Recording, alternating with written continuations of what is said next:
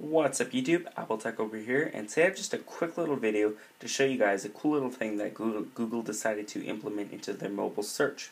Now this apparently only works for iOS and Android devices, and it does have to be running the mobile version of Google Search. So basically what you're going to do is you're going to open up Google Mobile, and you are just going to type in tilt, and as soon as you hit search, your results are going to come up tilted, as you can see. This is pretty cool. I like how Google decides to implement these things every now and again. It shows that they're not all serious and that they can have a little fun with their programming. So that's it for this video. If you want more tech videos, make sure you guys subscribe up above. Leave a comment down below. Tell me what you think about this.